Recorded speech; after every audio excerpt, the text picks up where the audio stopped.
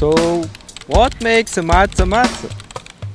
To prevent matzah from becoming bread-like, handmade matzah is specially produced in a matzah factory. The ingredients, special flour and water.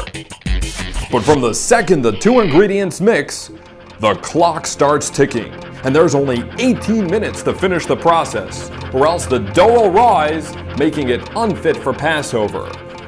Once mixed, they roll the dough to flatten, punch holes in the dough, and place in a hot oven. The temperature is 1,000 degrees. The oven is very hot. Want more information about matzah or Passover? AskMoses.com.